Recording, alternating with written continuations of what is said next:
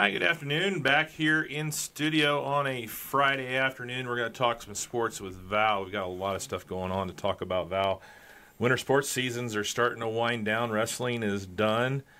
The girls basketball season for all of our girls teams is done. The state finals are tomorrow. Swimming state finals are tomorrow. So, I mean, we're getting down to it. We had our boys sectional draw last Sunday. So it's winding down quickly here for the winter season. You know, Steve, we've talked about the Val Jinx for how long now? A while. Well, I just wanted to say I drove through Fort Branch, Indiana last Friday night. Okay. Or last Friday afternoon. What high school is located in Fort Branch, Indiana? That would be Gibson Southern.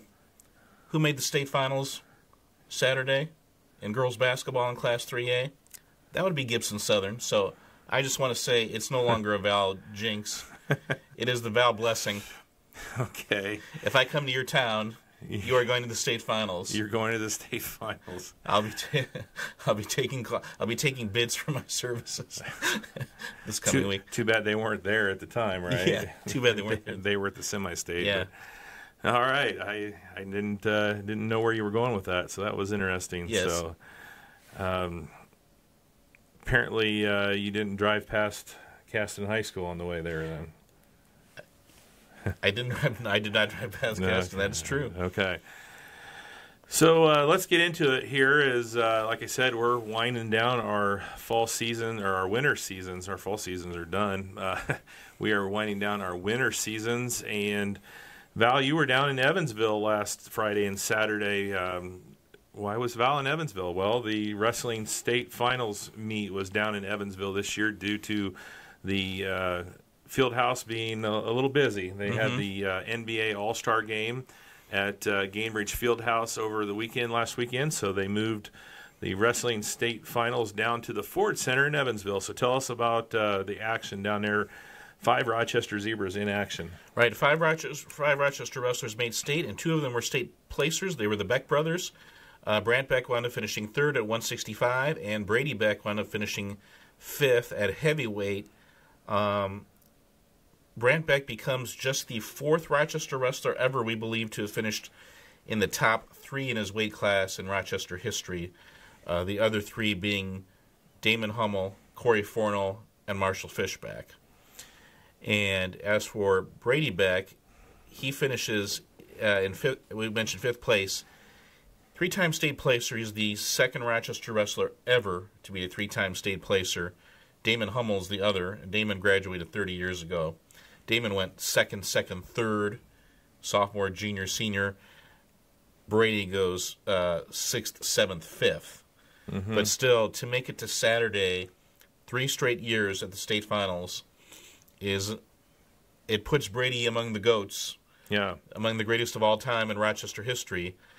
Well, any time you're doing something and the only other person to have done it in Rochester history is Damon Hummel, you know you're in, high company. Right. Put it this way. He wrestled 12 matches at the state finals in his career, and he went 7-5 in those 12 matches when you're facing the best of the best. Right. It just speaks well. It speaks so highly of Brady. He finished with 164. I mean, if you get to 100 career wins, you have had a heck of a career. Brady finished with 164, which is just mind-boggling. Just a shade over 100. Yeah. Alex Deming, by the way, got to 150. Yeah. But 164 wins. He is on the top of the mountain for that, in terms of total wins. A 4-time regional champion. It just came down to, and again, for Brady, you were just heartbroken for him because he lost. He went 3-1 at the state finals, went up finishing in 5th. He lost to Nate Johnson of Center Grove 2-1 in overtime in the quarterfinals on Saturday morning. Nate Johnson wound up winning the state championship. What did Nate Johnson end up doing? Yeah. Well, and again, it came down to overtime. Brady just could not get an escape, but again, just heartbroken for him because it just came down to that. And just asked him. I asked him about that, and I asked Clint Gard about it, and both kind of agreed it just came down to nerves. Just under the bright lights, that happens even to the best of wrestlers. It happens. Because Brady has been, dominant throughout his career, and has been especially dominant from the bottom position. Just couldn't get that escape when he really needed it, and again, just this close, because you'd have a feeling he would have been, if he won, he would have faced Anthony Popey of Plymouth in the semis, and of course he's already beaten Popey 3 times, and then if he beats Popey, that gets him to the finals, and who knows, but yeah, just kind of one of those things. You don't put him. Popey was 4th, he was 5th.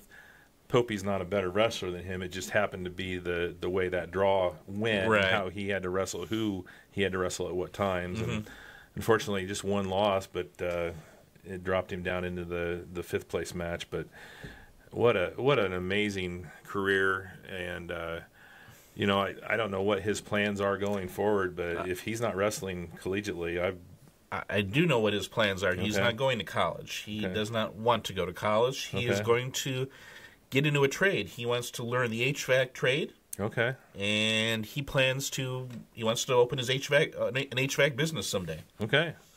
That's much needed. I mean, to get some young people in the trades. I obviously I worked with contractors for a long, long time in my previous job, and that's the thing they're lacking is youth. I mean, there's a lot of guys that are retiring but still working because they can and they're needed. Yeah. So it's an HVAC it's a good business to be in. And I believe Brady was in the academic all-state team for wrestling. So I mean, he's not choosing not to go to college because his grades aren't good enough. Yeah.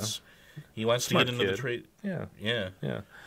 And I think anybody who's met Brady knows that he's a very smart kid. I mean, well, and he's a hard worker too, and that's going to be a big thing for him moving forward. So, we talked about Brant and Brady. Talk about the other 3 that were down there at Evansville for the Zebras. Right. Grant Holloway lost to Delta's Jensen Boyd in the first round. He lost in a technical fall. Jensen Boyd was just a really good wrestler. He wound up finishing in 4th.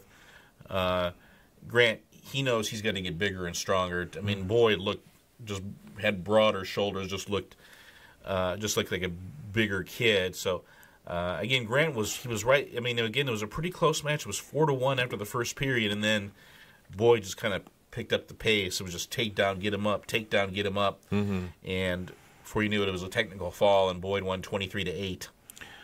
Well, still just a freshman. Yeah, I mean, he'll be back. Make it down to state your freshman year. That's a big accomplishment. That's another one of those things that not a lot of people have done. Right, and again, he had knee surgery back in December, so again, there's no questioning Grant Holloway's toughness. It's just the surgery did take away a little bit of mat experience for him. But again, if you look at his 7 losses, I mean, he lost 3 times to Alonzo Shantilla of Plymouth, who made state, to Mason Jones of Lake Central, who was 3rd in the state, to Boyd, who was 4th in the state. I mean, if you beat Grant Holloway, you were probably really, really good. Yeah.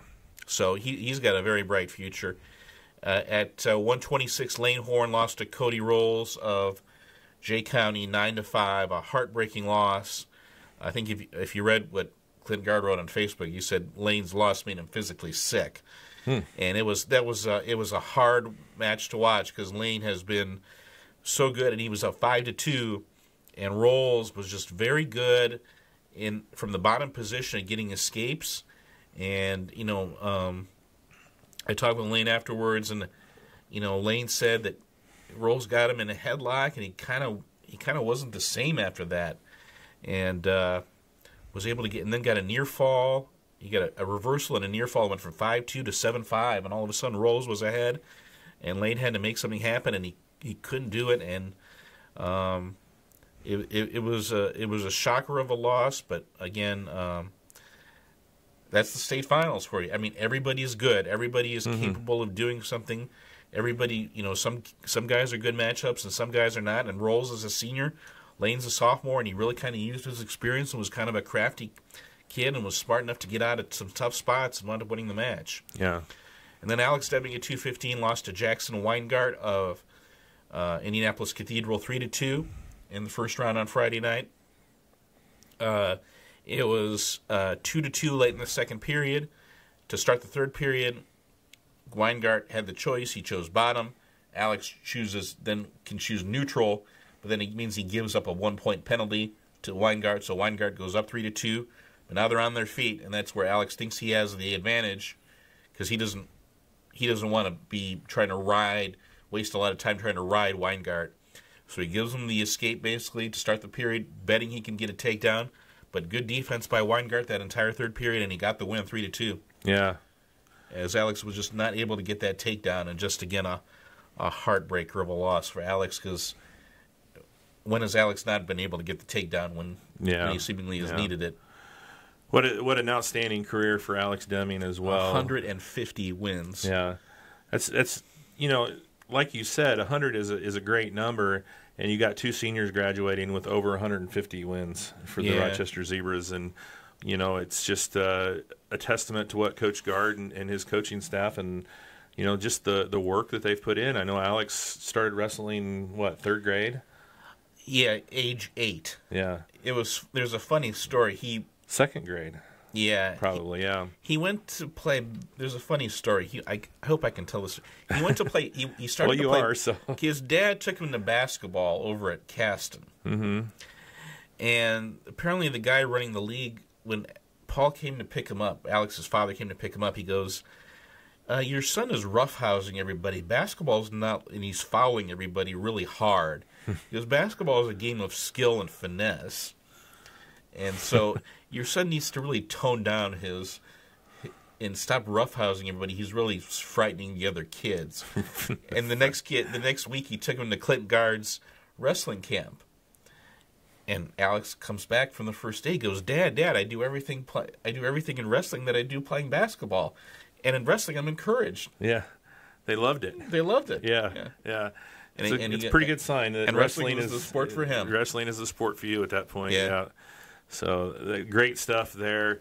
3 of the 5 qualifiers will be back. There are only a freshman and 2 sophomores. So I mean, just a great future still ahead for a lot of these. And there's some Rochester Zebras coming up as well. Right. I should mention Alex Deming wants to be a Green Beret in the U.S. Army. Yeah. He's had a lot of family members go into the Army. I mean, and obviously Green Beret is the top of the top. Yeah. When you talk about special forces in the Army. In fact, he has a college visit planned to the Citadel, which is in Charleston, South Carolina. It's a military school. So, well, again, best of luck to Alex. If he wants to do it, I'm sure he'll do it because he is definitely one of those kids. It seems like if he puts his mind to it, he's going to get it done. Yeah. So, but as for those coming back, I mean, you'll have 3 state qualifiers coming back, plus Declan Guard is going to be back. He was a semi-state qualifier. Wyatt Davis, we presume, is going to be back. He's a semi-state qualifier. I mean, just, again, the future's bright. We'll see, again, and really the feeder system, is really, middle school wrestling just started this past week. I mean, the season just is kind of nonstop, through, March. So, again, and there are just so many kids who want to wrestle, and again, the coaching staff is kind of spread out in all areas. I know Bryce Roberts is working with the middle school kids, but it's definitely the program is just continue to expand and expand. And it looks like we'll have a IHSA sanctioned girls wrestling next year, hopefully. I mean, that's the hope. Yeah. I mean, I think, and again, the Rochester kids, the Rochester girls followed the boys all the way down. I mean, they were there. Many of them traveled all the way down to Evansville over the weekend. So to follow them, I know most of them were in East Chicago for the semi-state. So again, the girls program is only going to continue to blossom as well. Yeah. And then hopefully we'll see a lot of those faces back down at Gainbridge. A little bit shorter drive next year for the state championship. So again, the people from Evansville were super nice, especially in the media area. They were just super great to us, and they allowed us to listen to the Caston game in the media room.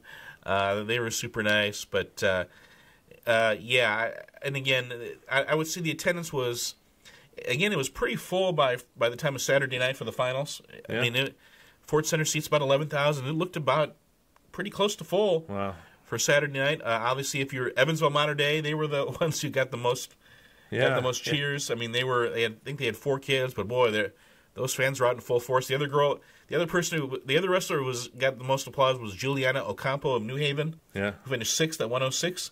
She became the first girl to ever win a match at the state finals. Yeah, there have been girls who have made it before, but she's the first placer ever, finished 6th at 106. She pinned Alonzo Chantilla of Plymouth in the first round on Friday night. She was down 9-1 in that match, came back to lead 10-9, and then pinned him. Wow! With about 15 seconds to go. Wow! And the crowd went crazy. That was one of the loudest ovations all weekend. Yeah. Well, good stuff down there. I'm sure everybody appreciates the coverage that you were able to provide and catch out the stories. I know there were several preview stories that you wrote on the blog, as well as several of post wrap up stories as well. Yeah, I wrote a story on Friday night after the first day, and then I wrote 2 more stories after it was over. One about the Beck brothers, and then the rest about the rest of the Rochester kids. Yeah, and some few more odds and ends. RTC4sports.com, or you can go to our website RTC4.com and click on Val Sports Blog for that. So, and I want to thank Paul Deming so much for his photos. I mean, my goodness, all year long. Yeah, he's just great. So willing to share the photos and any kind of information that you need. He's always been there and been willing to share. So we appreciate that. Right, definitely. Right. Yeah. Again, it really is a group thing. Mm-hmm.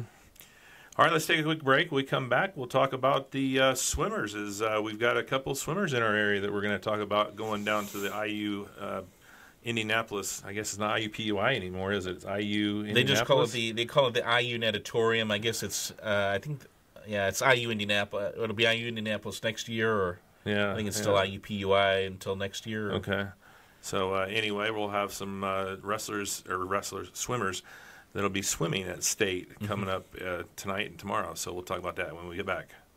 When it comes to legal needs, you want to make sure that you have the best team in your corner. Here at Peterson, Waggoner & Perkins, we strive to provide you with the highest quality legal and professional service. Whatever your needs are, from estate planning and trusts to appeals and guardianships, Peterson, Waggoner & Perkins has the knowledge and experience to serve you now and in the future.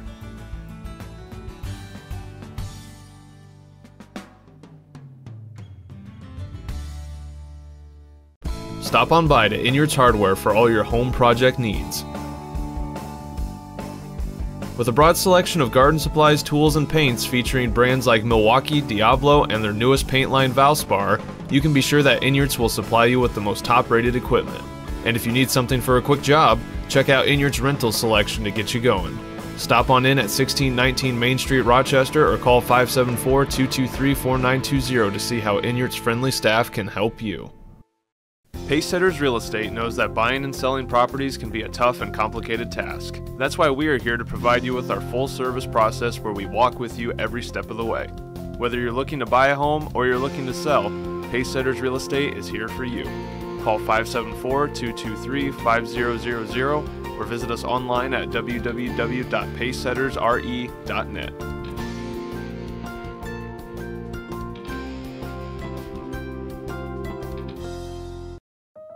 At First Federal Savings Bank, you can bank on the go. With the First Federal Savings Bank mobile app, you can check account balances, transfer money, view account history, deposit your checks, and pay your bills. If you want your mobile banking done easy, download the First Federal Savings Bank mobile app today.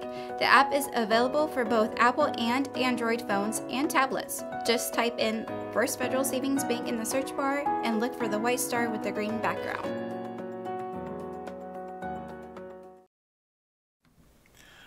Hi, welcome back. Talking sports with Val here on a Friday afternoon, and we've got some swimmers that had some pretty good success in the pool there at Warsaw. And Val, one of the stories that you wrote was concerning the Tippecanoe Valley swimmers. Mm-hmm. They're pretty familiar with the Warsaw pool this year. They've actually had to practice at Warsaw because of the construction that's going on there at Valley. And so, not a convenient time to practice, as they were going there around 7 o'clock every night and practicing for a couple hours. But, boy, they did really well in the pool. And then we got one from Rochester, Jake Cipher, who, the longest race they have, the 500-yard, he's going to be going to state too. Right. as for Jake Seifer, in a lot of ways, he had to basically climb the stepladder. He was 4th in the 500 free at sectional as a freshman, 3rd as a sophomore, 2nd as a junior, and finally as a senior he wins, and he finally is going to state for the first time. Who did he finish second to as a junior? Isaac Whetstone from Valley. Mm-hmm. And Jake and Isaac are very good friends. I mean, when Isaac first started swimming, he started with the Rochester Royals, believe it or not. Mm-hmm. And Isaac's a junior, Jake's a senior, so Jake's a year older. Isaac always looked up to Jake, always looked at him called him his big brother. Mm-hmm. And so they get to girls sectionals, and of course usually the boys go cheer for the girls and the girls cheer for the boys. So it's a girls sectional. This is 2 weeks ago, and Isaac tells Jake, "I'm not doing the 500 free this year. We're practicing at Warsaw. With our practice schedule, I basically need an extra practice, but I can't get that extra time in the pool because Warsaw needs the pool to have their practice. I can't. I'm doing the 100 and the 200 this year. So do what you want to do with that." And Jake goes, "Okay." Because Jake was thinking, I'm not going to do the 500 free anymore because I'm worried that Isaac's going to do it, and I want to get to state somehow.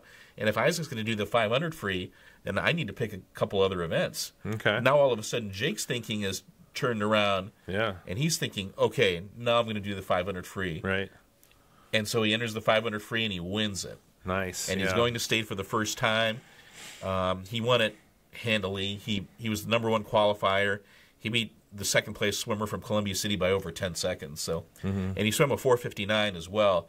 And Jake said he'd been dealing some tendonitis in his elbow, and overcame it. Yeah. So and it was interesting because Jake told me that he was worried about the tendonitis. And he thought, I'm not going to break 5 minutes, and he touches the wall. He looks up 4:59.49, so a personal best at the sectional as well. Yeah. So what's his schedule look like then for this weekend? He'll swim tonight in the heats. He is seeded 30th, and of course the top 16 times advance. So Jake's pretty realistic about his chances. Yeah. He goes, if I finish 29th, that means I'll have beaten somebody I wasn't supposed to beat. Yeah. That would be a pretty good performance. So you said his time was 4:59.49. What kind of time would he, realistically have to get to get in that 16? 4:45. Yeah, somewhere in there. So that's a big drop. I mean, maybe somewhere in the 440s at least. Yeah. Yeah. So 10 plus seconds he'd have to cut off of his personal best. Yeah. But it was interesting. Jake, who swam the 500 free many, many times in his career, goes, you have to be a crazy person to swim the 500 freestyle. Yeah, and he I goes, he goes, just because you've done it a few times doesn't mean it comes easy after a while. It never becomes. It's never easy. Mm-hmm. And it was funny. I asked Isaac Whetstone the same question. He goes, "Yeah, you got to be crazy to swim the 500 freestyle." But and if you read the article that I wrote about Jake, and I asked Jake, and we got to talking about baseball as well, because as many of you know, Jake's going to play baseball at IU Kokomo, and he said we talked about muscle memory, because when you swim that first 200, it's like that's hard enough, and then you got 300 meters to go or 300 yards to go, and he's like, yeah, you get through that next 200 on muscle memory because your brain's telling you stop, rest, this is not fun, stop. Yeah. But he goes, it's the same thing when it comes to hitting. He goes, an 85-mile-an-hour fastball, he goes, you don't see the ball hit the bat. You just, or if it's a curveball, you just know how to throw your wrist at the ball, and it's just something you've done over and over again. Yeah. So it's that. It was interesting talking about the idea of muscle memory with him. Yeah. So beyond just Jake, we talked about Isaac. Valley had some really successful swimmers at sectional. Valley had an unbelievable. They finished in third place, but don't look at that. Again, they've got basically 6 guys on the whole team. Isaac Whetstone set school records in both the 100 free and the 200 free, and then he broke his own record in the 100 free.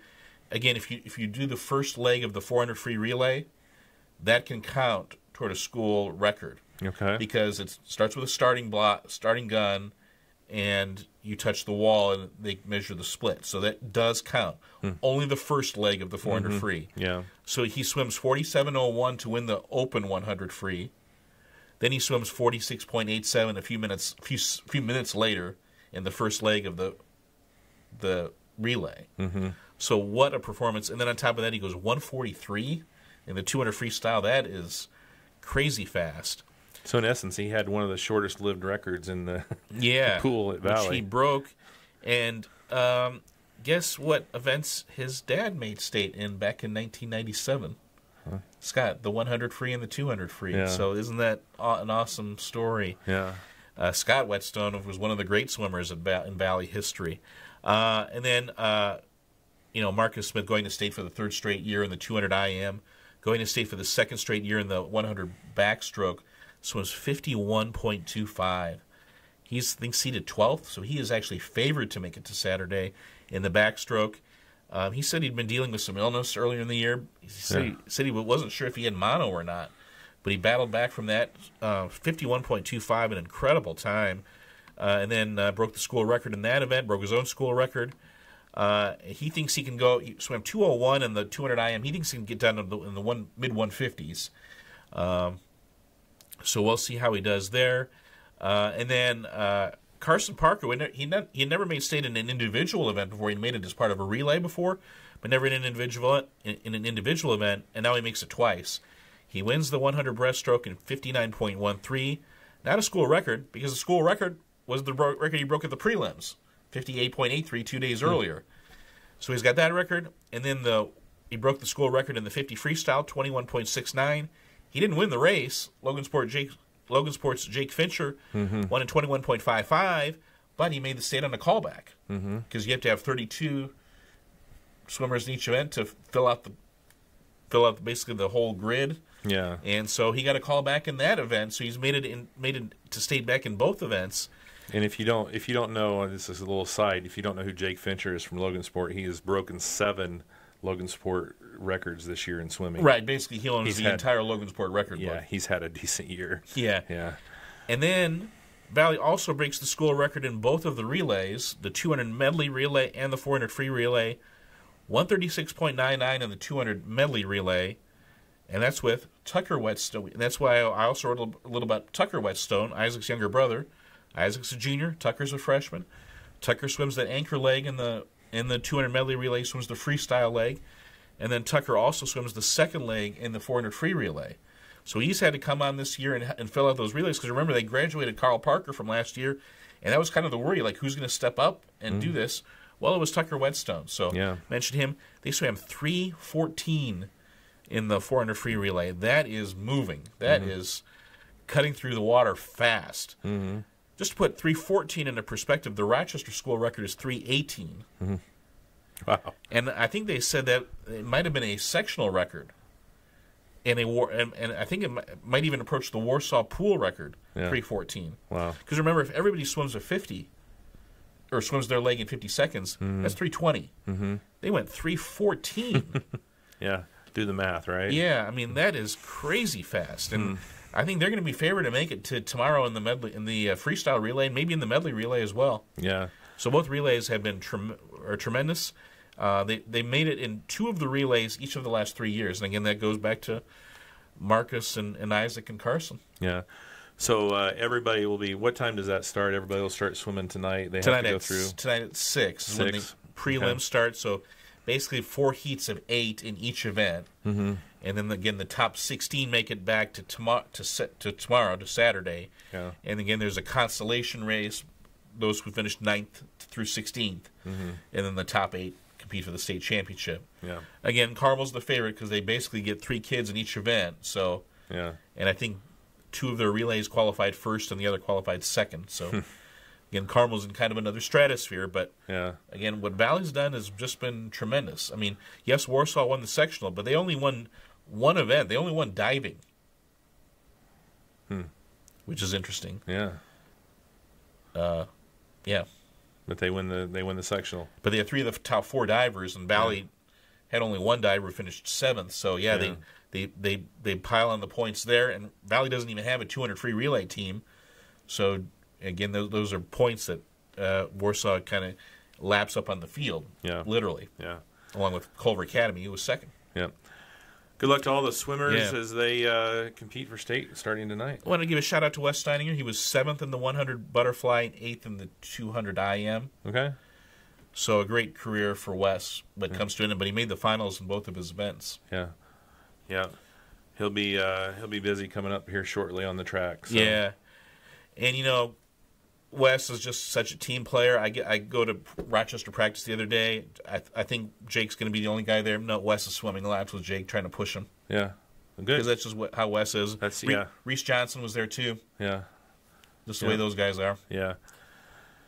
I'm sure he wasn't swimming the full 500 with him. No. Here, I'll do 100. You do 100. Yeah. No. So.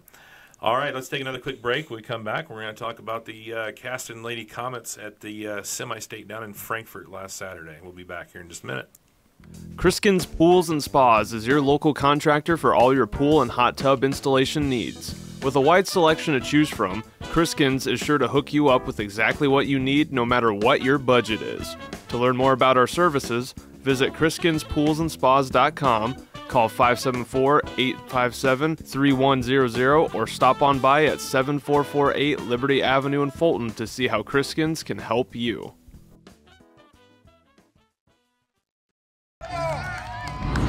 Here we go, Billy. Swing hard. As your local agent, I know you. I know every Saturday your son Billy plays Little League. We sponsor his team. And we know you love parking way too close to the field. That's why we tailor a unique policy for you and your car. Because sometimes something from out of left field can literally come from out of left field. That's simple human sense. Ask the Jennings Insurance Agency in Argus and Rochester if auto owners make sense for you. Looking for an easy way to provide custom branded products for your business, school, sports team, or fundraising event? Let the Winning Edge set up a customized web store that features branded products tailored to your business, school, church, or charitable cause. With a wide variety of customizable apparel, sports accessories, office accessories, and custom tumblers, the Winning Edge is sure to provide you with the best style that suits you. Find your edge by calling 574-223-6090 or going to our website, thewinningedgeathletics.com, and follow us on Facebook, Instagram, and LinkedIn. Hello, sir. How can I help you today? I'm looking for a special gift. We have no tolerance for tomfoolery today. What do you mean, tomfoolery? What I said was, we have a nice selection of jewelry today. Oh. May I suggest that you give my friends at Affordable Hearing a call? Affordable Hearing offers hearing testing and unique solutions for everybody. We guarantee the lowest prices in the area and now have offices in Rochester and Logansport to serve you better. Call to book an appointment today. Welcome back here, talking sports with Val, and the Caston Comets season unfortunately came to an end on Saturday in the semifinal round of the semi-state down at Frankfort to Marquette Catholic. 41-34 was the final score. Caston finishes their season with a 22-4 record. Val, we talked about that Marquette team. We talked about the youth of that team. Would they get rattled in a big spot like that? And boy, they did not. They did not. If anything, it was Caston who got rattled. Caston committed 19 turnovers in that game, and free throws were huge. Caston was 4 for 12, and Marquette Catholic was 9 for 10. Mm-hmm. And the best player on the floor, it was Lanaya Davis. It was not a Caston player. Sophomore. 26 points out of their 41. Yeah. I mean, there were a lot of teams who struggled to score 26 points against Caston this year. Oh, yeah. She scored 26 by herself. Yeah. I think they really kind of hemmed in Marissa Pleasant. Mm-hmm. She did not have a big game, really. The Chabes girl, am I pronouncing that name? Chabas, I think, is what they were saying on the radio. Yeah, she was nice, but boy, it was their length that really caused Caston problems, and Caston just couldn't get really the shots they wanted, like they did in the Bethany game in the regional. They just couldn't get the shots they wanted. Isabel Scales had 13 points and 11 rebounds, but again, she didn't. I don't think she got enough shots in the fourth quarter. Yeah. And again, but that's more about Marquette Catholic's defense, and I think now not being able to get the ball to Bell. They were much more physical than I thought they would be, and I think that was really effective as well. And you talk about Pleasant; she didn't really have the greatest game against Caston, but boy, she came up with a big shot later on in the day, didn't she? Yeah, she hits the game-winning three-pointer with 1 second to go to beat Clinton Central. Was even it was even later than 1 second. It was basically right at the buzzer. I thought they said 1.1, but yeah, I thought it was the buzzer, but somebody said 1.1. But yeah. To beat Clinton Central 72-70, to beat that, score 72 points on Clinton Central. Yeah. Yeah, that's crazy, and she's just a freshman. Yeah, and she's just a freshman. So it's going to be a team that's going to be a factor in this Class A for a couple of years. Yeah, with Caston, it was just, again, we knew Marquette Catholic was good defensively, but the 19 turnovers even surprised me a little bit. Mm-hmm. And again, Caston was, again, they were there going into the fourth quarter, but boy, when I think they were down 33-30 going into the fourth quarter. They had a few opportunities, but neither team could score like basically the first 3 or 4 minutes of the fourth quarter. And then just, again, it was Davis and the Marquette Catholic had enough free throws. And again, Caston just did not get quality looks, I think, at the basket. I think that goes back to Marquette Catholic's defense. There was a big moment there, and I think it was midway through the fourth quarter. Bell got kind of tied up there in the paint. And Coach Douglas, right as she got through the double team and is able to break through there, she ends up putting the ball in the bucket, and Coach Douglas had called a timeout. Mm-hmm. And, I think that was a big one there. Took a couple points off the board. Yeah. But, he's trying to preserve the possession. I mean, you can't blame Coach Douglas for that. But it was just a Marquette team. I mean, give them credit. They were as physical as Caston and probably as physical of a team that Caston has faced all year. Yeah. Just in general. And that's interesting because, I mean, Caston's faced Carroll and Bremen. And I thought Tri-County played them pretty physical, but I think Marquette was even a step higher than that. Yeah. I want to give a shout-out, too, to Annie Harsh, who had 3 threes and scored 9 points. Yeah, she was huge. And I think Maddie Douglas had 8. Mm-hmm. And then 2 each for Zimpelman and Hinderleiter. Yeah. To go along with a 13 and 11 boards for Scales. Yeah. Great season for the Lady Comets. Great career for 5 seniors that, they're going to obviously have another season to go here in softball. But what a difference maker that team, that group of girls has been for the whole program. Yeah. There was a lot of pressure on that team to win a sectional. Mm-hmm. I mean, a lot.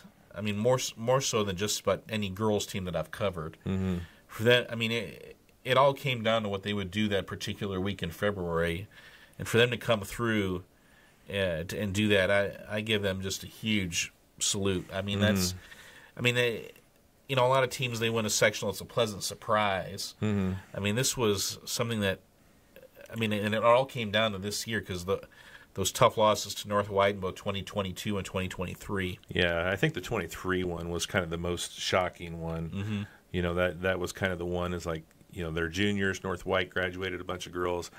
And when they lost that game, then, Tri-County ends up winning that sectional. That, I think, added to the pressure that they faced, they felt this year. Yeah. So, but, great careers, and, looking forward to seeing what they can do here this spring on the softball diamond, because they're not done. They made it all the way over to Purdue last year. Can they do it again? Yeah. Maybe, find a different result. Mm-hmm. So, looking forward to seeing how that goes. Some other girls' basketball news. We had some all-conference teams that were posted for both the TRC and the Hoosier North. Just have the one team that we cover in the TRC now. So Ella McCarter, Riley Clevenger, both voted first team all-TRC, and honorable mention, the freshman Aubrey Wilson. Yeah. So, showing some love for what the Rochester Zebras were able to do with just 7 girls. Right. I think Ella wound up averaging about 7.5 points a game. I think Riley was around 10. And I think Aubrey was around 7 points a game as well. But again, Ella, I think, led the team in. She was second in the team in rebounding behind Jaden Field, and also led the team in assists. So really a well-deserved honor for Ella, and I'm glad that her all-around game was really recognized by the coaches. Right. Of course, Riley, her shooting really kind of bailed. There were a lot of times when Rochester struggled to score, and it was Riley's shooting was kind of keeping the offense afloat. And then Aubrey, who came on, she had that great game at Mechaniqua around mid-November, and then kind of didn't emerge, then kind of, I don't want to say went into a slump, but wasn't as aggressive offensively, and really came on at the end of the year and was really playing her best basketball offensively. And you saw how good she was off the dribble, and yet she could hit the three as well. I'm just so excited to see what Aubrey becomes as a basketball player moving forward now that she's got this year under her belt. Yeah, really solid player. I don't think we ever really said, well, she's doing that. She's just a freshman. I think that we just kind of... Right, we forgot about that after a while. Yeah, pretty quickly in the season. And really after Christmas, she was just another player out there. She was just doing what needed to be done.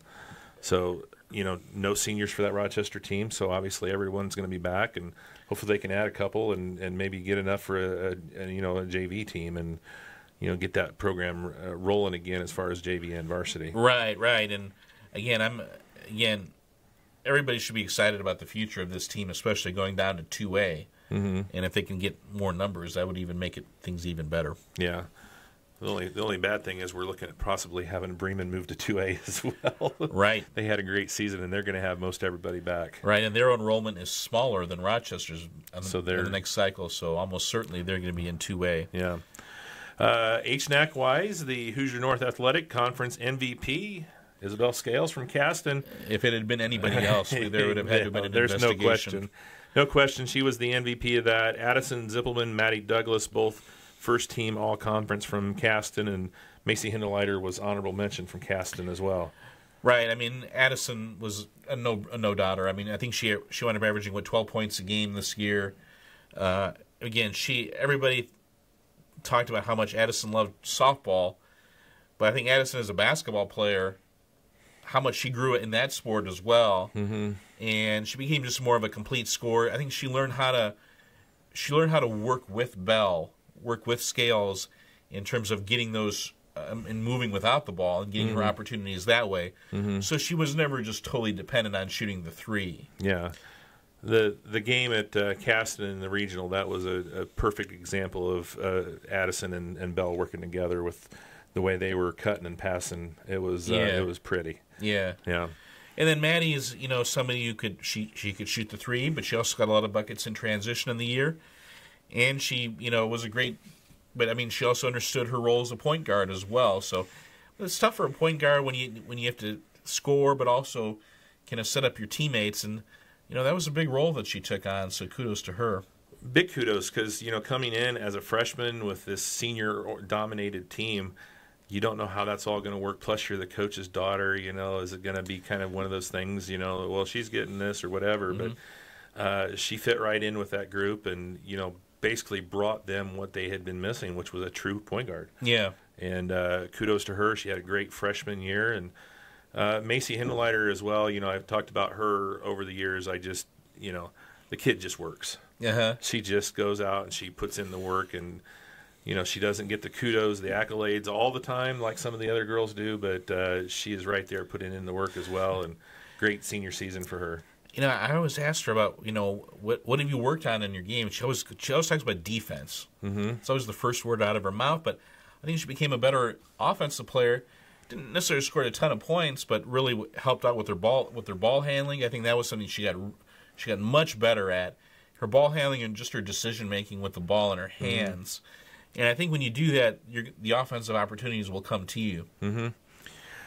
Culver senior Grace Siebert was named first team all-conference as well. She's one of those that we've talked about a lot over the years. Great shooter, ran the point for the Cavaliers, and just a great all-around kid as well. Right. I mean, Culver's had a lot of good point guards over the years, and Grace she would rank up there with a lot of them. In terms of, and again, it was a tough situation. I don't think that was quite the teammates, the roster that she had, or she thought she would have.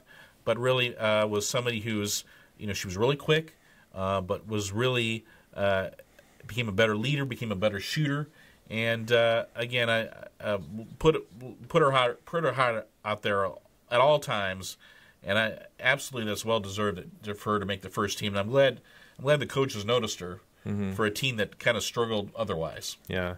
I got a little bit of an affinity for the next girl, as McKenna Stricker from Pioneer is also named first team all-conference, and talk about not having the team you thought you were going to have, or the coach you thought you were going to have. Right. Kind of got behind the eight ball a little bit to start, but getting 7 wins on the season, you know, and still has another year to go. Right, and after graduating Ashlyn Brook and Paula Collado Fernandez, I mean, that was a lot that they were missing in the backcourt. And so it was a lot to ask of McKenna, but she averaged 13 points a game, plus 3.5 assists, and she had the ball in her hands a lot. And she was a pretty good rebounder for a guard as well. So, again, McKenna's became a complete player. We had seen signs of that in the previous years, first 2 years. Obviously, just getting on the court as a freshman was a major sign for her, and really kind of became just more and more comfortable in that lead guard role. Kudos to McKenna for a great year. Yeah. Candace Croft from Winnemac, first team all-conference, and honorable mention Maggie Smith. Yeah, Candace hit just so many big shots for Winnemac when they really needed it. And Candace is just she's just always seems to make the big defensive play. She's very smooth out there, but she's also strong at the same time. And always, as much as Candace scored, I think her best skill was her defense. Mm-hmm. I mean, she could really just bother opposing teams' point guards and keep them from getting into their offense. If you're gonna play for Coach Tony Stasiak, you better be a good defensive player. Yeah, and of course Maggie Smith was that as well. I think Maggie wasn't quite as consistent scoring wise as maybe Candace was, and that's why she didn't make the first team. But Maggie just was so much hard out there. And just ask McKenna about Maggie's defense. She'll tell you in that sectional game. Yeah, she moves her feet so well. Yeah. And again, in terms of endurance, you don't have to worry about Maggie. She was a state qualifier in cross country, so she can play all day if she needs to. Yeah. And again, improved her shooting a little bit. I mean, she was never. I don't think shooting was ever her forte, but again, she was somebody that kept you honest if you were guarding her. Yeah. Yeah. With her shooting, there were a couple of. I was really hoping that Mia McCagg would have gotten some recognition, and hoping Marissa Iverson would get some recognition. Yeah. So we might have to do something about that ourselves when we come out with our team. Yeah, Iverson really came on late in the season for Winnemac. Yeah, really. Yeah, we were hoping that they would have gotten some recognition. Yeah. But we have our own team, so we'll have our own say, and we might be talking about those kids again. All right, that's it for girls basketball. The Hoosier Plains team came out just recently. Yeah. Samantha Redinger named the Hoosier Plains MVP. Right. No big surprise there, and also made it to the first team. And then Ellie Bolenbacher and Morgan Barkus both made honorable mention. Okay. Well, they called it second team. Or second team. Yeah, they called it. They had a little different. The second team. Yeah. So, Morgan and Ellie will be back next year. So, of course, Samantha, the leading scorer in the state. So, right. We got the numbers. The Cameron Runner of Hamilton Heights wound up scoring more total points than Sam, but Sam still leads in scoring average at 29.8, and she's going to lead the state. Okay, 29.8. Yeah, but in terms of if somebody tells you that Samantha did not lead the state in scoring, it's because Runner wound up with more. She wound up with like 715, and Sam had she played more games, but obviously. she played more games. Yeah, and Sam had made it semi-state. Her team made it semi-state. Sam had like 690 or 688, something like that. So which is a single season school record for Argus, which that's a huge accomplishment. Right. Been a couple of good players that have had some pretty high seasons. Yeah. So yep. Just wanted to clarify that. Yep. All right, we'll take a break here. We'll get into some boys basketball talk when we get back. Talking sports with Val. Mike Anderson in Rochester is here to set you up with a new set of wheels. From coming on the lot to driving off in your new dream car, Mike Anderson strives to give you the smoothest dealership experience. Not only that, but Mike Anderson in Rochester is here to lend a hand with their service center to keep your ride running. Stop on in for a test drive or call today at 574-223-2711 to see how Mike Anderson in Rochester can steer you in the right direction. Since 1974, Steve Moore Agency has provided the City of Rochester with customized insurance solutions that will fit your needs. With a variety of coverage policies for business, home, auto, life, and more, Steve Moore Agency is sure to cover all your insurance needs. Call now at 574-223-3010 or stop on in at 602 East 9th Street to see what Brody Moore at Steve Moore Agency can do for you. At Webb's Family Pharmacy, we strive to provide our community with a better alternative. We respect the many choices our patients have when it comes to healthcare needs. When they choose us, we go above and beyond to offer them personalized service and care that will consistently remind them of why we are a superior choice to other pharmacies. Pharmacy care should be proactive when possible, should be customized to patient needs, should strive for better health outcomes, should help manage costs. At Webb's Family Pharmacy, our mission is to provide the pharmacy care you deserve. Fulton County REMC is proud to offer the Operation Roundup Charitable Giving Program. Through Operation Roundup, Fulton County REMC is able to give to local organizations and communities by simply rounding up your monthly bill and donating the change. Since its inception, Operation Roundup has generated over $50 million in charitable donations throughout 260 electric cooperatives. To learn more about this great program, visit www.fultoncountyrmc.com or call in at 574-223-3156. Welcome back here, Talking Sports with Val on a Friday afternoon. One of the big things we talked about in the open, Val, was the boys' sectional draw happened on Sunday. We're actually going to do a little bit of a separate show. We're going to cover that. So look for that on the website. We're going to do that as soon as we finish here. So we will have the draw show and talk about the matchups on that. So the Rochester Zebras, as they wind down the season, they still have a home game with the Maconaquah Braves coming up tonight. It's been a rough stretch for the Zebras. They've been really close, but unfortunately, not able to get the wins. And yeah, let me ask you a trivia question. Rochester's played 5 games decided by 5 points or less. What's their record in those 5 games? This year's? Yeah. 0-5.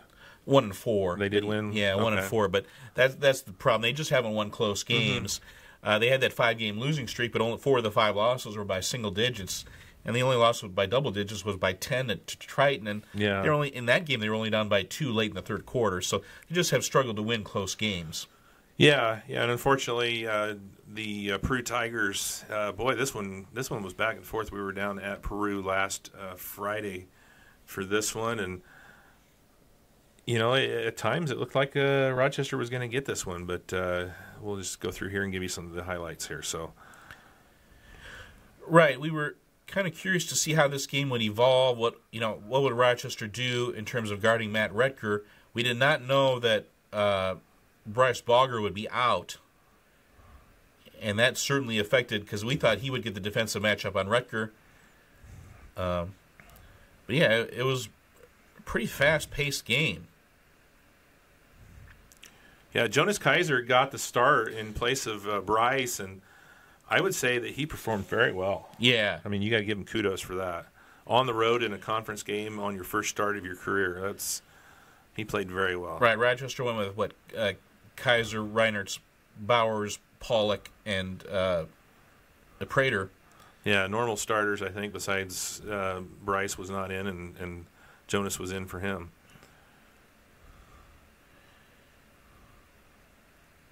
And again, this was a pretty fast-paced first quarter. Rochester would lead by 4 at the end of one quarter.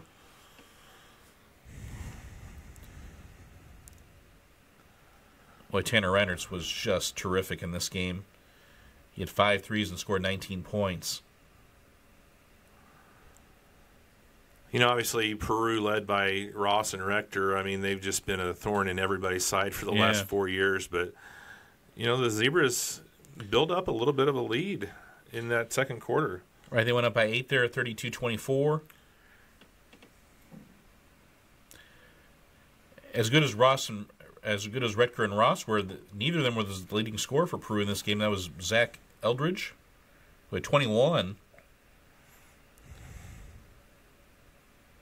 But again, it just seemed like Rochester was matching Peru shot for shot. In fact, a little better than that. Better than that, yeah.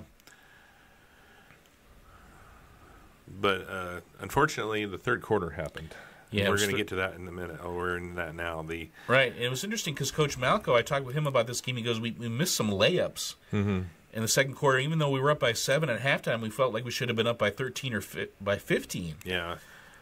Yeah, he said that in the post game. If they would have made some of the easy shots that they didn't make in that second quarter, he thought they'd be up that number, and then when Peru made the run that they did in the third quarter, then Rochester would either be right there or maybe even still ahead. And right, that segment very late in the third quarter, then they go 48-44. I mean, that was just tough.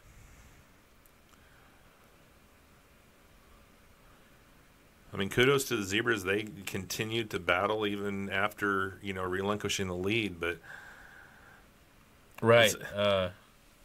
Mentioned Kaiser with 14. Owen Prater had 10. I think it was at Reinertz who hits a 3, but Reinertz had 5 threes and scored 19. Randy and Coach Malco both mentioned, in 16 seasons, Coach Malco has not won a game at Peru. Yeah. I mean, that's saying something for Peru as far as protecting the home floor. Right, and the thing is, I think he's only lost by double digits there like once or twice. Yeah. Even though he's never won there, they've all been basically close games. Right. There was a 60-59 game there one year. I think there was a 47-45. That was with McCarter and Stasiak and Reinertz Kyle Reinertz a couple of years ago. So, I mean, there've just been these close games, these close losses.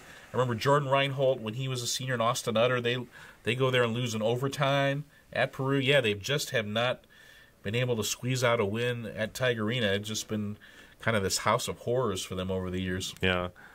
Fortunately for the Zebras, though, they get things righted a little bit as they come back home for senior night on Tuesday and put up 86 points against an OD team that's, struggled to get wins this year, but it's not a terrible team. And to put up 86 points, and I think you said it was the highest point total that the Zebras have had since 2009. Since 2009, yeah. So, that's saying a lot. They've had some really good teams since then. So right, and Rochester's per game average now is around, I think, 57 or 58. Yeah, and that's the 2010 team averaged 57.7. That was Nate Basham, Colt Meadows, Evan Hoff, Colin Harris.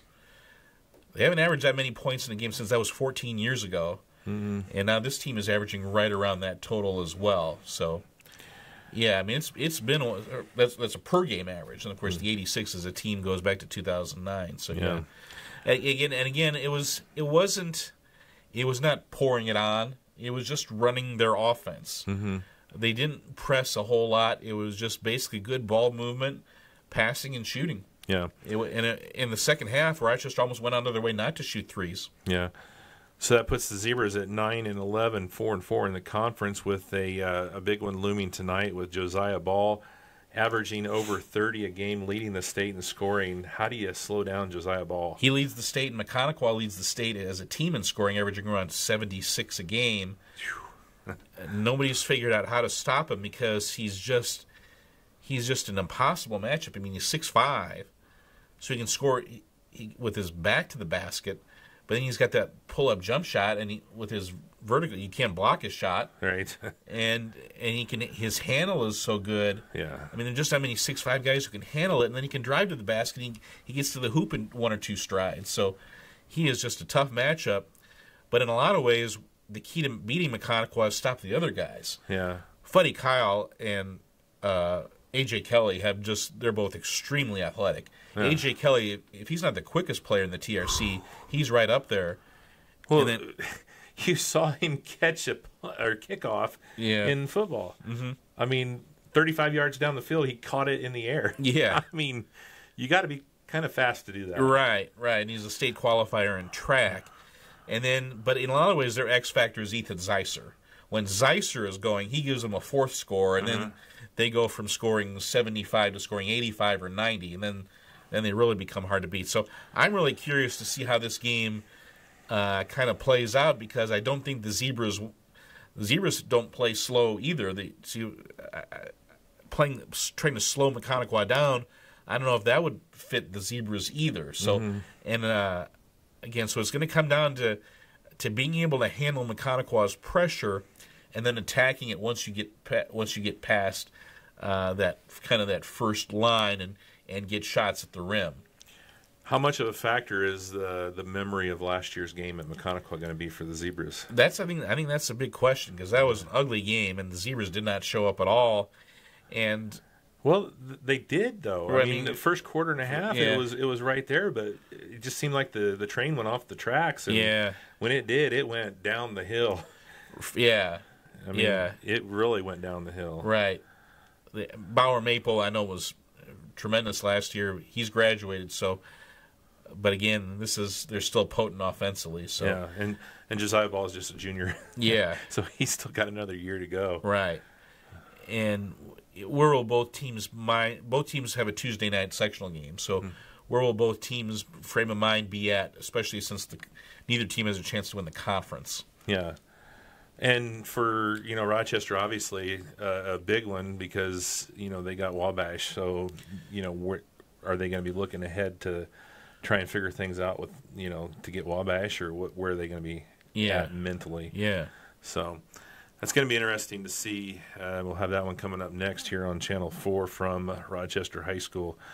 Let's talk a little bit here quickly about the Argus Dragons, as they are 10-11. Last Friday, they lost on the road at North Judson, 42-47. Got a win at home against North Newton on Saturday, 55-49. And then they finally got that Jimtown game in last night. They lose to the Jimmies 39-57. And they're going to finish off tonight at 12-9 Elkhart Christian Academy. So if they can get the win, it'd be a big conference win for them and finish the season 500. Well, let's get right to the big news. Sean Richard did not play against Jimtown last night. He has been sick. He has not been in school all week. Oh. So that's why they didn't play on Tuesday, probably. That's why they part of the reason. Part of the reason.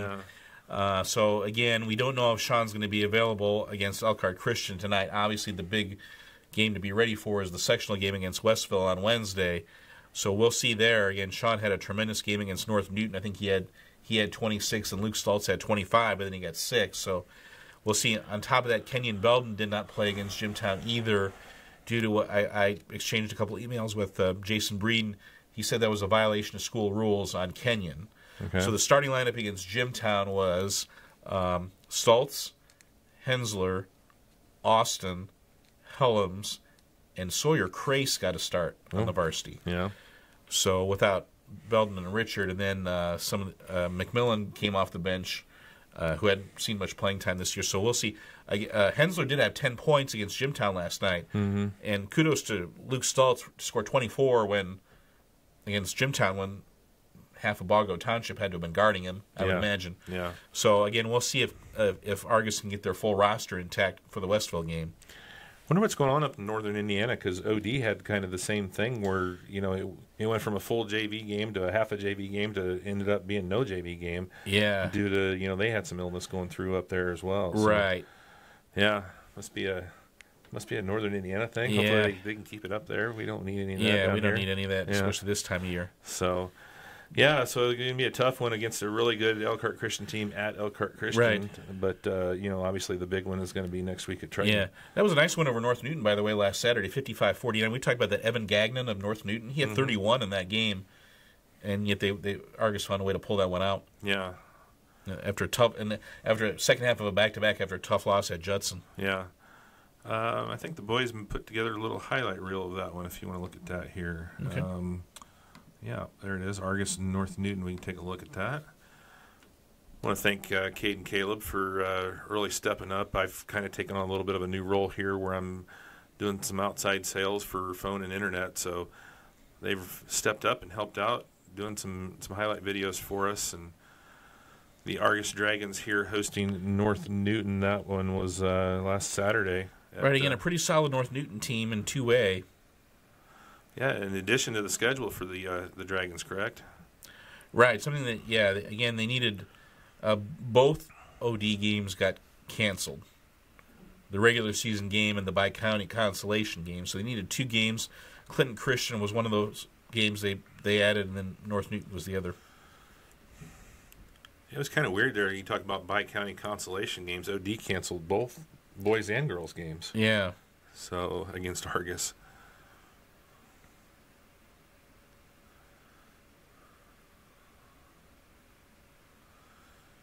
You talked about Gagnon, when was that, 20 21 that we saw him over at Delphi. Yeah. In the sectional there. And he was a freshman at the time, and we liked what we saw then, but yeah. He's become a big-time scorer for the Spartans.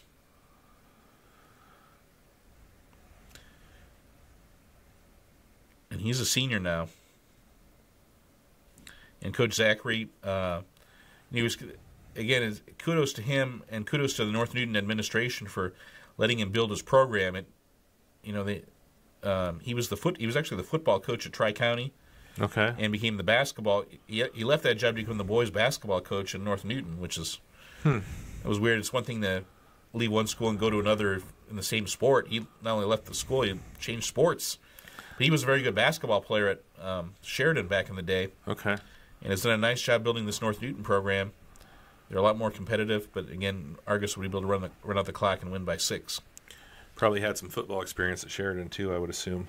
Yeah. might be a the Zachary family is very well known at Sheridan. Might be a coach down there that they've probably heard of. Yeah. But right. Yeah. So yeah, his older brother was even a better football player than he was, and he was good. He was good. Yeah. So, yeah, it's going to be interesting to see. I guess the big thing, obviously, for Argus is just get healthy. Yeah. I mean, that's the big thing right now. Get their full roster back. Yeah. Because a healthy Sean Richard affects everybody. Right. And, they're not real deep to begin with. Yeah. So when you start talking about 2 or 3 kids that are missing, then all of a sudden you're getting down. No offense to Sawyer Crace, but he's been playing JV all year, and then all of a sudden you're putting him in as a varsity starter against a good Jimtown team. Right. Jimtown's a good team in a very good conference. Yeah. So, all right, let's take another quick break here, and when we come back, we will talk about the Caston Comets, Culver Cavaliers, Pioneer Panthers, here on Talking Sports with Val. RTC is partnering with the Fiber Gaming Network program. If you live in a zip code that RTC Fiber Communications provides service to, you can participate for free. The Fiber Gaming Network is affiliated with esports and is offering cash prizes for competitions every week. If you have an account, sign in today and register for upcoming events, and if you don't, simply visit www.fibergamingnetwork.com and create a free account to get started.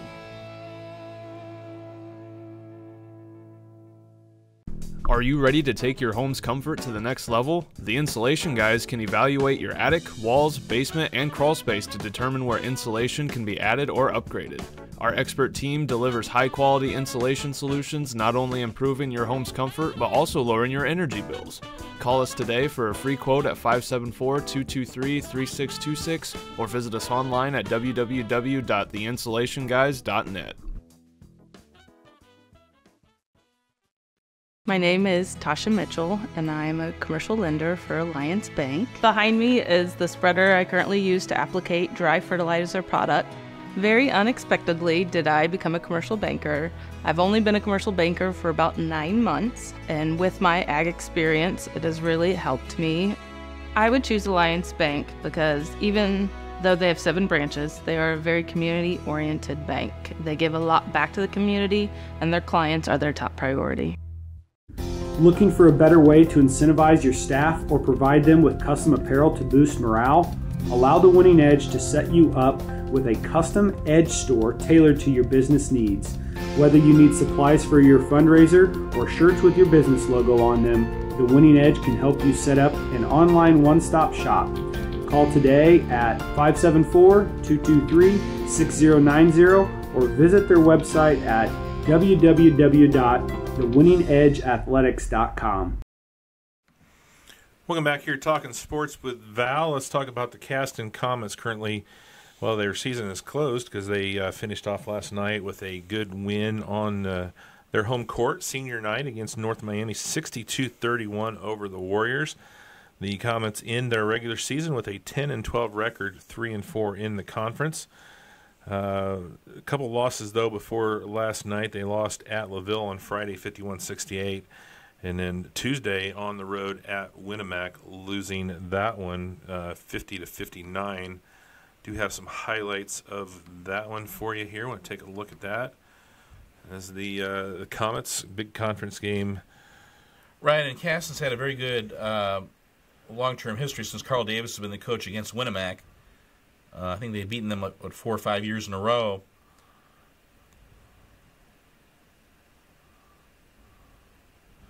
this really turned into a really the offensive execution in this game was just really good.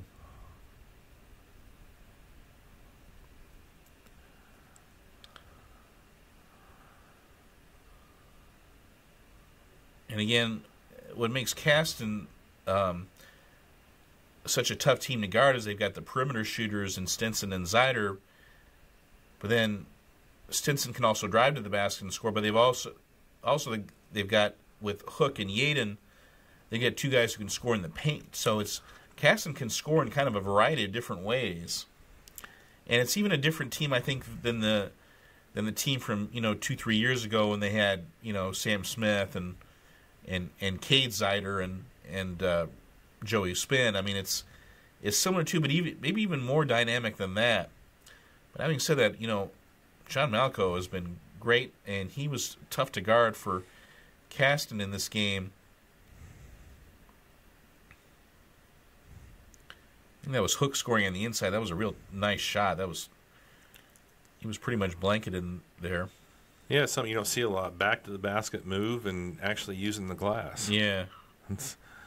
What's that anymore, right? The thing about Talon Zeider is you can have a hand in his face. It's not going to deter him. You need to do more than that. Because he can hit a shot with a hand in his face. I think with Winamac, I mean, I think Brendan Hines was big in this game. Yeah, this is Hines with a big three-pointer. I think he had 17 in this game, and he was tough for the Caston defense to stop, and Caston kept hanging in there. Brendan Hines he was great as a freshman, but he's just really improved every year since then. Mm-hmm. I mean, he's gotten bigger, too. Yeah. Because he was about, 5'2", maybe, as a freshman, but he's grown, and his strength and his court vision are just really good. And they would run out the clock, and Winamac wins 59-50. So a nice win for Winamac, who had really struggled against Caston in recent years. That closed out Caston's conference record at 3-4. Then Caston came out and beat North Miami 62-31 last night. I was at that game.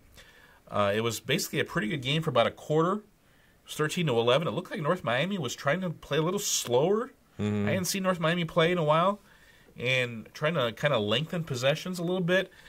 But then Talon Zeider, his three big threes, they go on I think it was like a 17-3 run, and it went from, and all of a sudden it was 30-16, mm-hmm. and all of a sudden North Miami can't play slow anymore. They've got to push the tempo, and it was Talon hitting three big threes. Caston hit 7 threes for the game, 6 of them in the first half, only 1 in the second half. But in the second half, the story was Caston's defense. Mm-hmm. Coach Davis went from mostly a man in the first half, and then kind of started out playing a little man to start the second half, but then went to a 2-3 zone to start the second half. And again, we've talked about Coach Davis. He's been playing a little more zone this year than ever before, and this was the best the zone has looked. Now, I hadn't seen Caston play in person in about a month. And, we always talk about the narrative of the season, how things progress, how players progress, how teams progress. The Caston zone is now much, much better, and it's something that Coach Davis is not afraid to go to. And they really were able to step into passing lanes. And there was just a flood of turnovers that led to fast breaks. And all of a sudden, Caston went on a huge run. They went on a 22-2 run in the second half. And all of a sudden, you look up and it's 60-24, and there's a running clock. Yeah.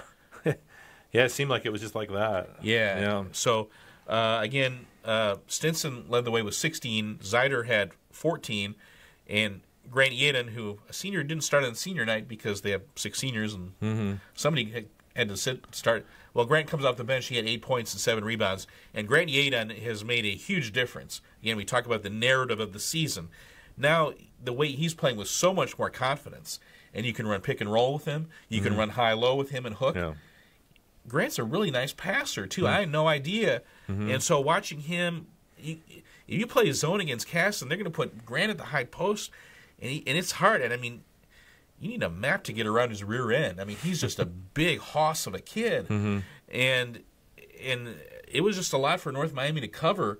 And even though Caston put 62 points on the board, even though it was a pretty slow-paced game for first quarter and a half. Mm-hmm.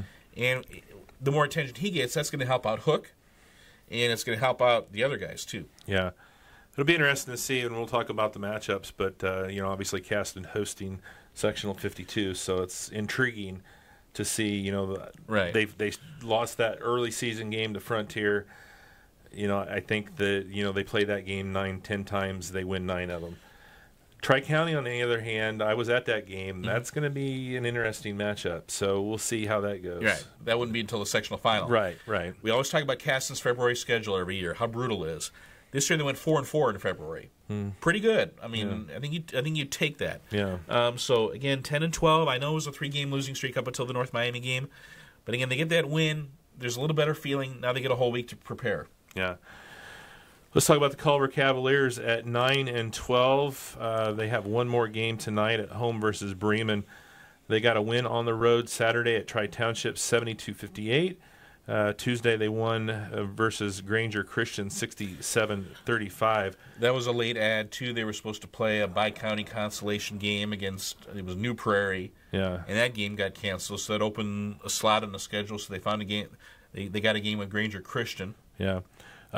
Wednesday they lose at home versus Triton, but boy, I would say they got to feel pretty good, 36-41. I mean, they were in that game the whole way. Right. I know Justin Croy and Mike Zahner did that game. I was there for that game as well, and I wrote a story about it. Again, they trailed by 10 in the second quarter. They trailed 17-7, but really just kept fighting and fighting and fighting, and their zone press gave Triton fits. Triton wound up committing 18 turnovers for the game. Culver only had 13 turnovers. But again, Triton, they're so good defensively, and their physicality, I think, gave Culver some problems. And the other big stat was free throw shooting. Triton was 7 for 10, and Culver was 2 for 10. And we've talked about Culver's free throw shooting woes. It's been kind of a problem all year. Well, that gives you your 5 points, doesn't it? Yeah. Again, Rogers had 16, and Adria Guasp had 9. And one thing I asked about Kyle Evans after the game is, do you want to see Guasp be more aggressive? And yeah, I mean, if anything, he needs to shoot more. But again, kudos to Triton. It was a gutty win. They didn't play great. The sophomore guard, Landon Patrick, scored 11. He had a big three-pointer late. They gave him a 6-point lead, and that was kind of enough cushion. Rogers hit a 3, but again, points were hard to come by in this game. Triton was able to pull it out 41-36. Jacob Pitney was out for Triton due to an ankle. Triton was coming off losses to Plymouth and Bremen in their previous 2 games, so they really needed to win for their confidence. But without Pitney, his injury kind of affected them. We'll see how they are moving forward. And they've got a big game at Knox to secure the 8th neck. It's home versus Knox. It's at the Trench. So yeah, again, Triton with the win. And Triton couldn't play at Vanilla. They needed that game against Culver, even though they drew them in the sectional.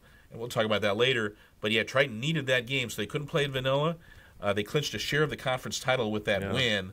They can clinch it outright with the win at home over Knox on Friday. LaVille is in the barn at 6-1.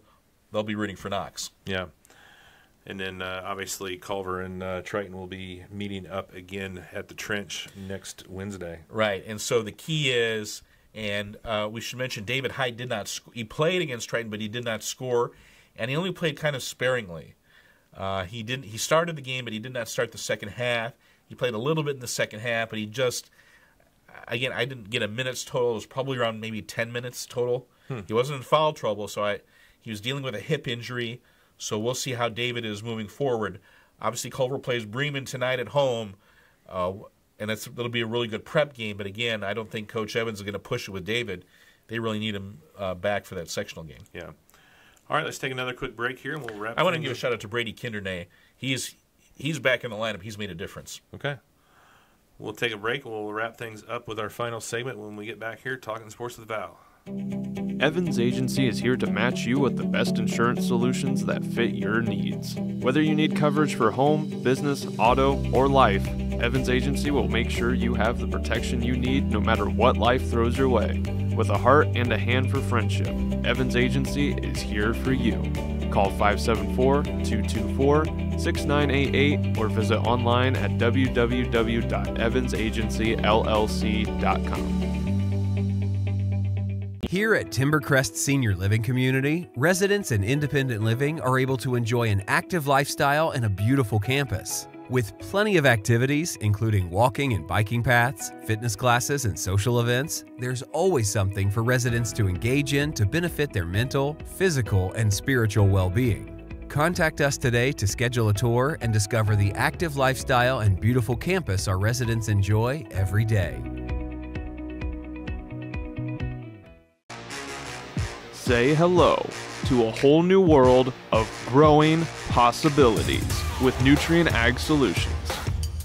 Let the experts at Nutrien Ag Solutions help you realize the highest crop yield with the most sustainable solutions possible.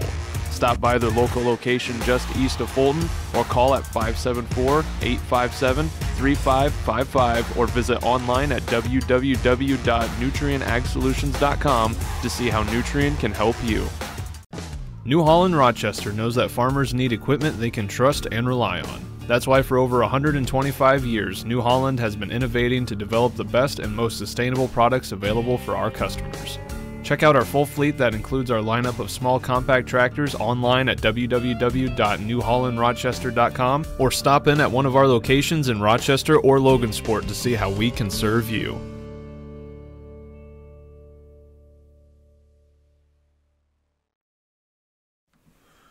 Welcome back here, Talking Sports with Val, as we wrap things up here for a Friday afternoon. Remember, we're going to do a separate show. We're going to talk about the boys basketball sectional draw and the sectional matchups coming up, so we'll post that one here in a bit as well.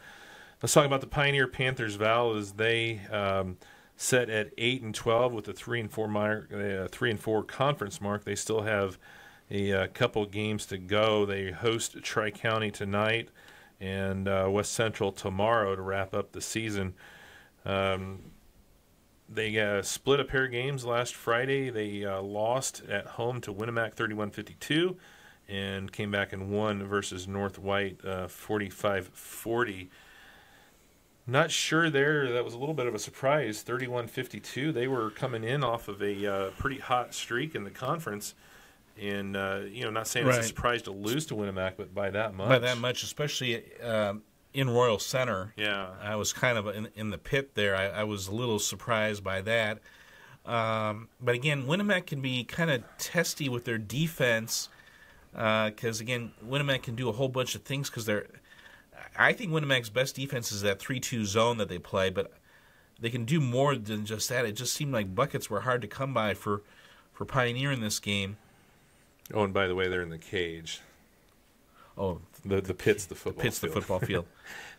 just going off of Bing's tendency to name everything. Okay, I was thinking New Mexico. Yeah, true. The New Mexico. Yeah, Lobos playing the pit. Yeah, the pit. But in a lot of ways, that's been the big issue for Pioneer all year has been scoring. Where do they get their points from other than Drew McKegg? And can they get those points on a consistent basis? Kudos to Winnemac, too. I mean, this was a big game for them, and obviously, a conference game. And hadn't beaten Pioneer since 2019, so they weren't going to take the game lightly. Yeah. But again, they just got off to a great start. It was, 24-6 at one point in the second quarter.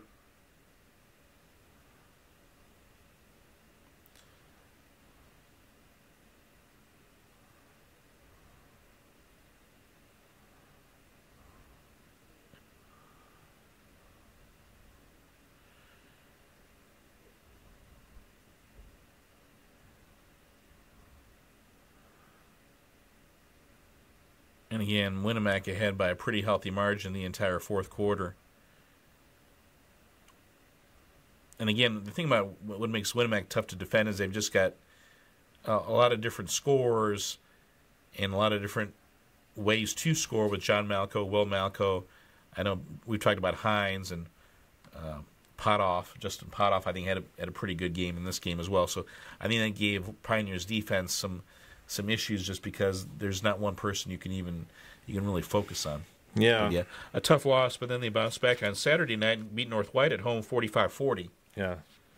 So again, you look at Pioneer, they're 8-12, but they're 4-1 in the month of February. The only game they lost this month was that Winnemac game. Yeah. And so now they got Tri-County at home tonight and West Central at home tomorrow night. We'll see, again, 2 1A teams at home, certainly winnable games. Yeah.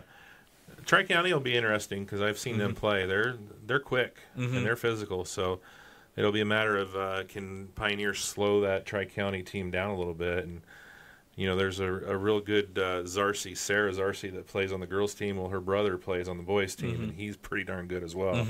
So that'll be interesting there.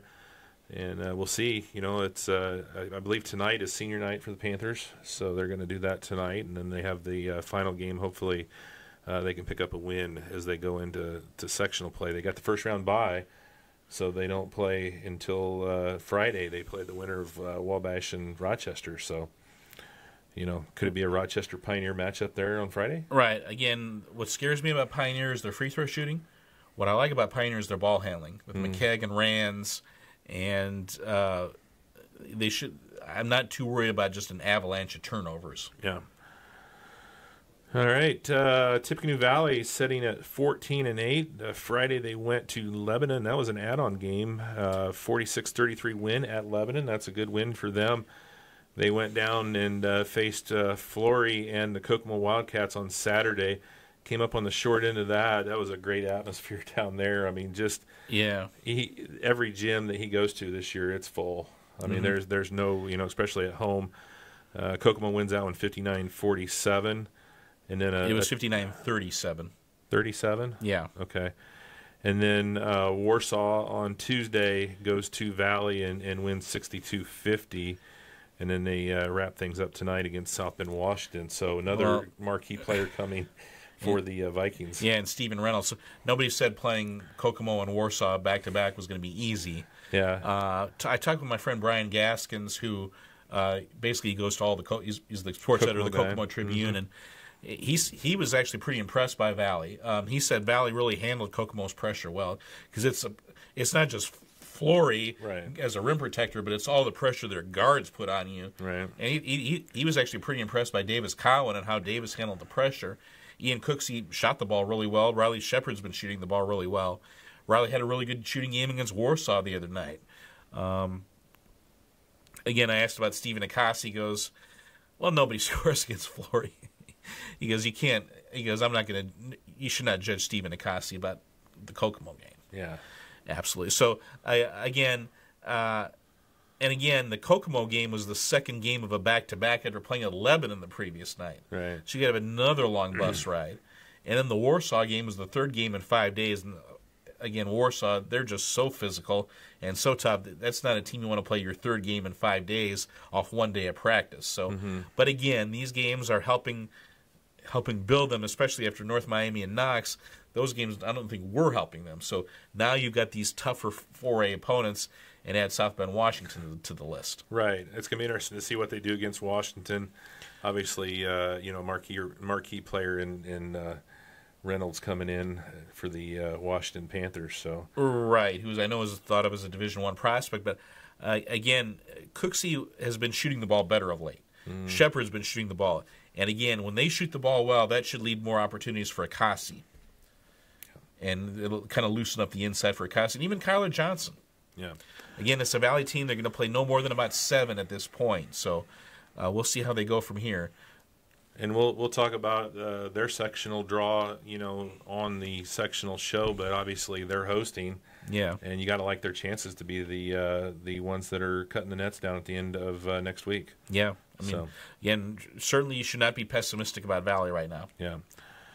All right, last one, Winnemac Warriors setting at 11-12. We talked about their win at Pioneer. We talked about their win at home versus Caston. They follow that up. They lose by 17 to DeMott Christian last night, 70-53. Not sure what to take out of that one, but that's a team that we've seen, a few teams that we know that have beaten this DeMott Christian team. Right, Winnemac beat Pioneer by 21. Pioneer beat DeMott Christian.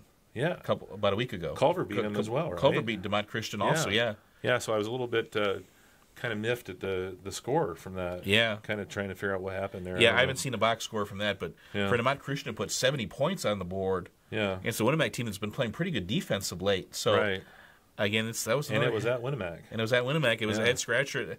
I'm scratching my head. Winamax's been kind of hard to figure out all year. They've had a few of those, haven't they? And because that win over Casson was a great win. Mm-hmm. And you look at some of the teams that Winamax has beaten. I mean, that Twin Lakes team Twin Lakes team is having a heck of a year. Yeah. That win looks better and better, but they've had some head scratching losses as well. Yeah. So they will be, and like I said, we're going to talk about that here in a minute. But they will be down at Lewis Cass. Right. I think John Malco's gone over the 800-point mark in his career. Yeah. Good. So. And again with Potoff and with Hines and with Bentel, they've just got a lot of perimeter scoring options. Yeah. All right. I think that's it. Anything else here to talk about before we close it up? Rochester bowling team finished 6th. Boys bowling team finished 6th in the state. Yeah. Unfortunately, the top 4 made the stepladder finals. Yeah. Congratulations, though. I mean, what a run to make it all the way down to the state finals. Yeah. So that was at Anderson last Saturday. So, great year. Kudos to Elkhart. They finished 4th. The top 4 made the stepladder. They had to beat 3, 2, and 1, and they did it to win state. Yeah. So kudos to Elkhart. Yeah. Evansville North won the girls' state championship. All right. Well, thanks as always for tuning in, and we will be coming up from Rochester High School next with the Rochester Zebras and the Connequa Braves on Channel 4. Thanks for tuning in, everybody.